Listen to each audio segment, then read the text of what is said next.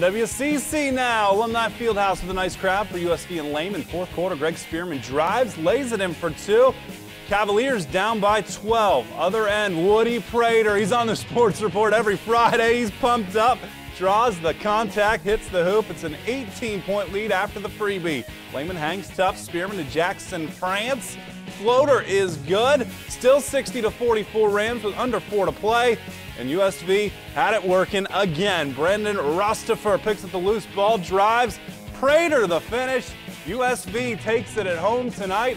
Staying perfect for the NWCC 72-48. Boy, that Perry USV game gonna be a big one in February.